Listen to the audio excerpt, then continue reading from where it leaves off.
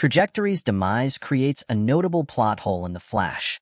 In Season 2, Trajectory accelerates beyond her physical limits and disintegrates into pure energy. Caitlin attributes her disintegration to the overuse of Velocity 9, a speed-enhancing drug.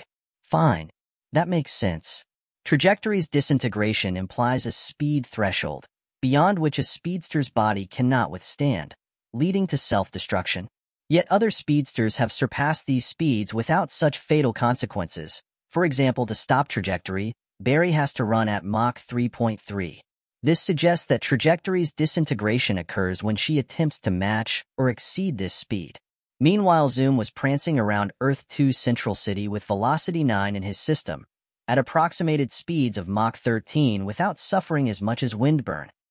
In Season 3, Barry had to equal Savitar to save Iris, and this speed should have been higher than Zoom's Mach 13, considering Barry could barely see Savitar when he moved. In the same season, Wally West can run faster than Barry, which means he also reached similar speeds.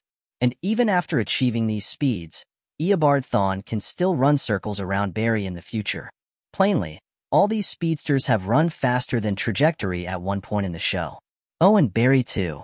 Everyone is faster than Barry, who laughably introduces himself as the fastest man alive in every episode.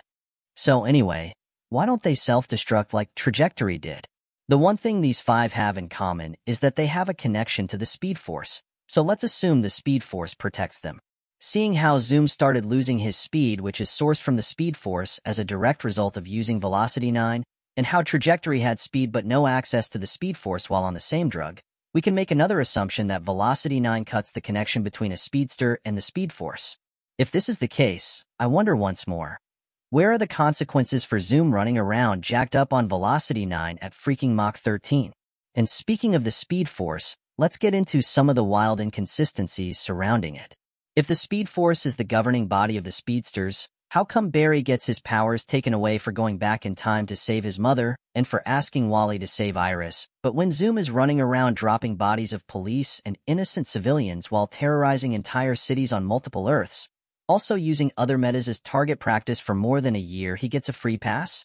I mean, the Speed Force only interferes when Zoom messes with Barry. I know the Speed Force appearing to Barry as his mum is metaphorical, but sometimes it behaves like it's actually Barry's mum, and everyone else be damned. Also, if the Speed Force is a natural universal force with a mind of its own that facilitates super speed, how could Reverse Flash create his own Speed Force? Let me know your thoughts in the comments, and like and subscribe for more.